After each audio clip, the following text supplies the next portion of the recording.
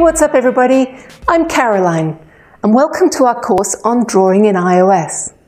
This course will teach you how to add custom drawing on views using the most suitable drawing framework, whether it's Core Graphics or Core Animation.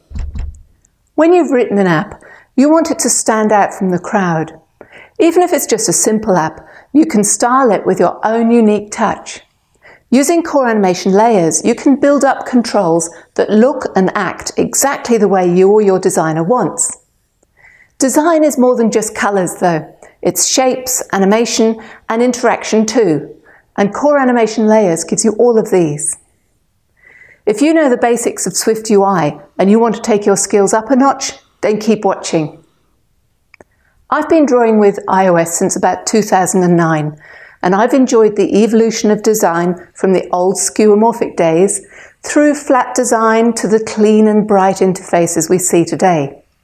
Who knows what design style will come next? But with the drawing skills you'll learn in this course, you'll be able to keep your apps fresh and up to date. Let's take a scenario. Ray has put us in charge of choosing a venue for the office party. Ray can be quite ambitious about venues, and there have been several notable instances in the past. So we're going to need some really specific custom controls for a venue tracking app, which will draw using Core Animation and Core Graphics. The first control we'll make is a temperature control, where we can note whether the temperature is warm enough to actually have a party in the location. We want to avoid airlifting those hypothermia victims again. That incident was quite expensive, so next up we'll write a budget tracker control using an arc-shaped layer with basic animation. Then there was that time when the organizer temporarily mislaid their phone, leading to a number of inappropriate suggestions.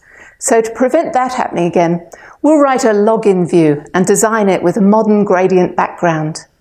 The second part of the course will cover Core Graphics, and we'll create the other controls there. All these custom views that we write will be independent, so not only will we be able to use them in Ray's Office Party app, but we'll be able to use them in any future app we write.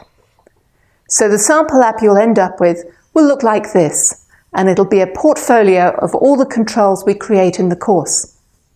If you at a future time create other controls, you'll be able to add them to this portfolio app and keep track of all your creativity. As long as you have a bit of Swift programming under your belt and you understand what a UI view is, you'll be fine with all the code in the course.